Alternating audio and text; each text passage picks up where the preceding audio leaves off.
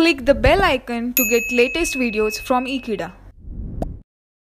Hello friends, in the previous lecture we have understood the isomerism of ether and now we are talking about the methods to prepare ether. So now let's get started.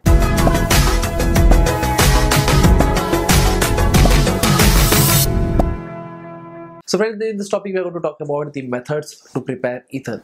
So the ethers can be prepared by two main chemicals, and those are from alcohols and from alkyl halides. So now let me discuss about the first one, that is from alcohols. If the alcohol undergo through a dehydration process, obviously we understand that we can form an alkene. But if we provide a proper condition to the alcohol during dehydration process, then that alcohol can be converted to ether. So this is one of the method where we can convert an alcohol into ether. And talking about the other method, that is alcohol can also be converted to ether by treating the alcohol with diazomethane. So in that method also we can prepare ether. So that was related to the example where we can convert the alcohol to ether. And now let me talk about the next one, that is from alkyl halides. If alkyl halide is basically treated with sodium alkoxide, then we can also form ether, and this kind of reaction is known as Williamson synthesis.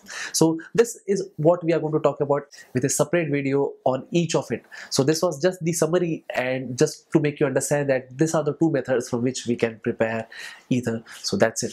So thank you friends for watching this video. I hope I will see you next time. Till then, don't forget to subscribe Ekeeda channel. Thank you so much.